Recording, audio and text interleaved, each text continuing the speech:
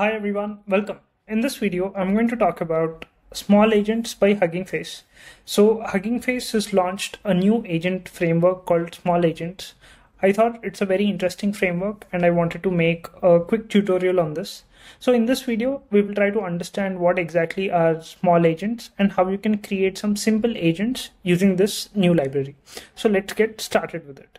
What are Smolagents? As mentioned, it's an open source AI agent framework by Hugging Face. It's released just a month back in December 2024. Around this idea is to simplify creation of powerful AI agent frameworks. And they also mention that the entire core framework is only in 1,000 lines of code. So if you look at frameworks like Crew AI, Autogen or something, they are very, very heavy frameworks. But Smolagents claims to be a very small framework for that matter, and it is just built for simplicity and rapid development. So these are some of the bullet points that you want to know about Smolagents. And then what are some of the key features that are present in this particular library? So as with many of the agent frameworks, even Smolagents supports different LLM integrations starting from Hugging Face, OpenAI, LangChain, and so on. And it has first-class support for code agent with secure execution. So this is something that was interesting to me. So you can actually create a code agent within Hugging Face without having to input a code interpreter separately. So we will also see some examples where you can understand this in detail. And one more interesting thing about this library is that it is very well integrated to Hugging Face Hub. So you can load any spaces and use them as tools, or you can directly link it with Gradio as well. So there are a bunch of different features that are present in this library, which will make the creation of AI agents very easy. So what will we do in this particular video? So what we will do is we will try to do a basic setup of a small agent. We will use Light LLM to show you how you can make it work with any LLM. Then we will look into some tool calling. We'll just take a simple tool and we will also create a React agent with it. And then I will also show you how you can create custom tools and create a customer support agent. And then we will end with how you can create a Gradio UI integration for your small agent. So with that being said, let's get into the code I will be using for small agents. So the links to this code will be available in the comments. So you can open the code and run it along with me if you want.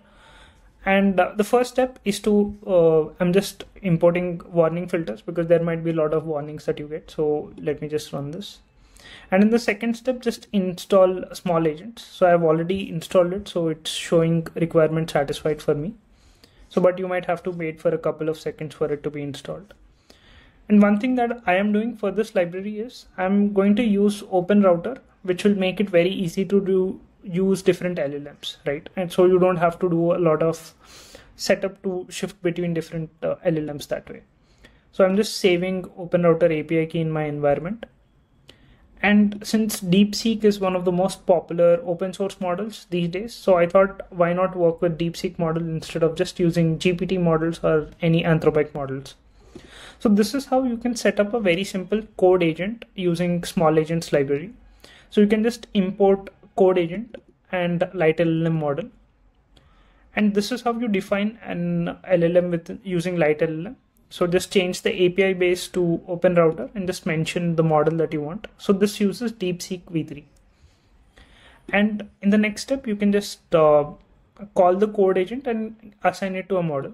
So in the very first step, I'm not adding any tools, as you can see. I just want to show you the power of code agent. So the code agent comes ingrained with code execution. So you don't have to add any separate tool. So it's already a tool in itself. So these are the questions that I'm running. So I'm just asking the agent to throw 2 dice and tell me what number you got. So let's say if you run the same query with an LLM, it will just give some number, or maybe it can't actually randomize it. So, but when you actually run this agent, it is actually going to simulate throwing dice and it will give you a number. So let me run this and show you how that works. So throw 2 dice and tell me what number you got. As you can see, it is executing a code directly. So for the die one, it is generating a random integer and then it is generating a random integer for this. And we are getting an output is equal to 12.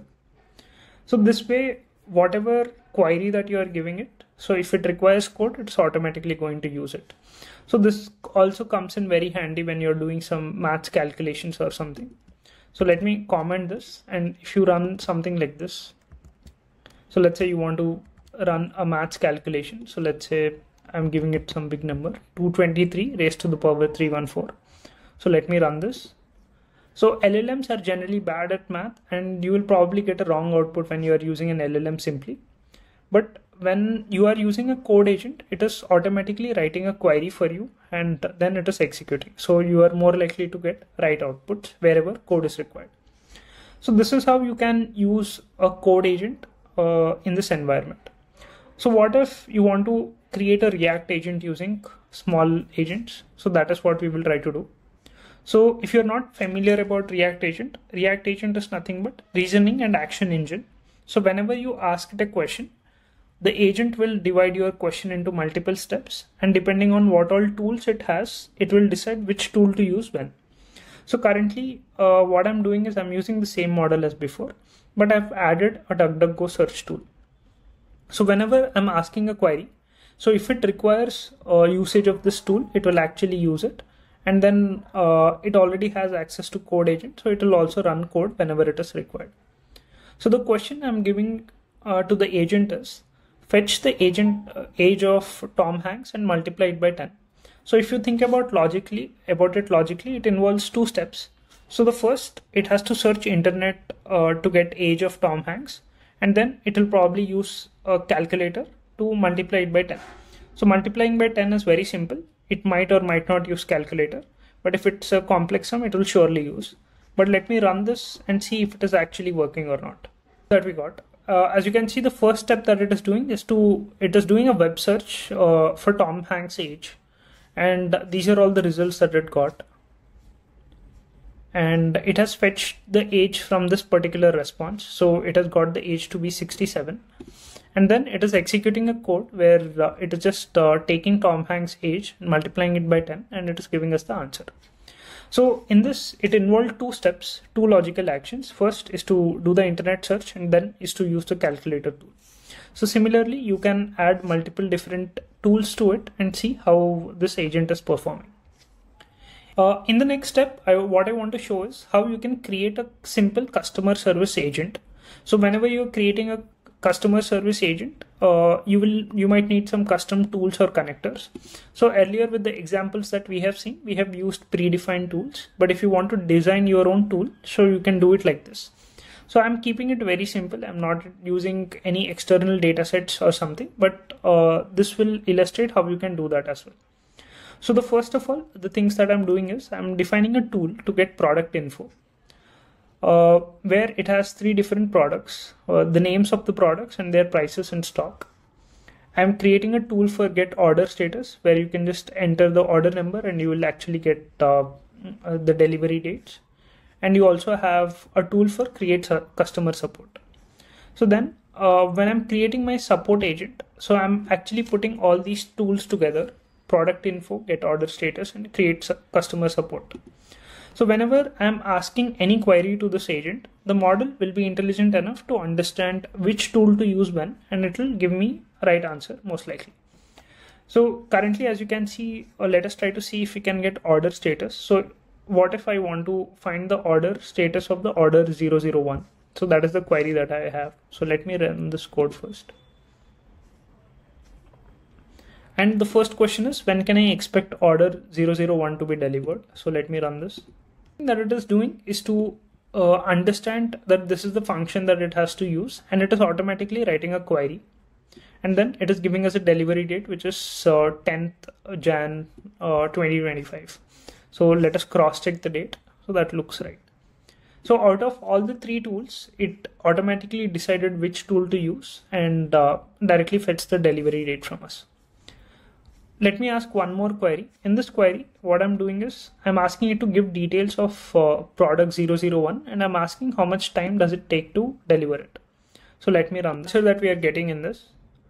First of all, it is using the product ID to fetch the details of it. So the details are, it is a Bluetooth earbud, which the price is around $100 and the stock is around 50. And I have also added a question to understand what is its delivery time. So if you look at the functions or the data that we have, this tool does not have any mention about the delivery time. So what agent has done automatically is that, so since it does not have idea of what is the delivery time of product one, so it has automatically used the second or maybe the third tool, which is support ticket. So it is creating a customer support ticket and it's using a customer ID and it's created a customer support ticket. So in this, it is actually using two tools and it's automatically deciding which tool to use when.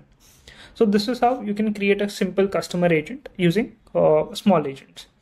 So the best part that I find about small agents is that generating a UI for agent is very, very simple and it's only a one-line code.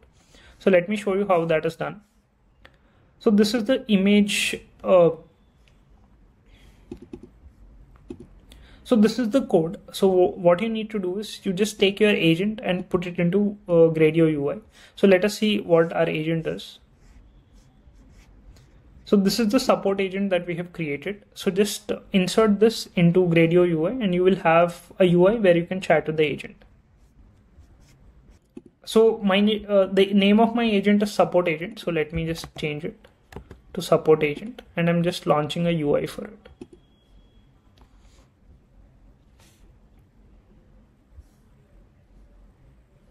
So you can see we have a chatbot for our agent and let me ask the same question. So this is the UI and this is the question. So I'm asking when will the order be delivered? So let me press enter.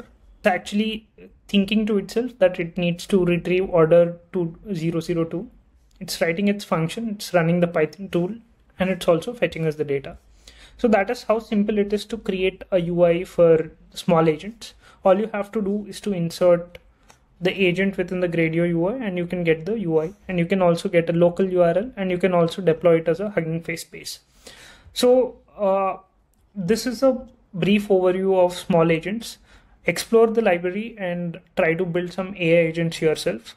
Hope you have enjoyed the video. Don't forget to subscribe, build fast with AI.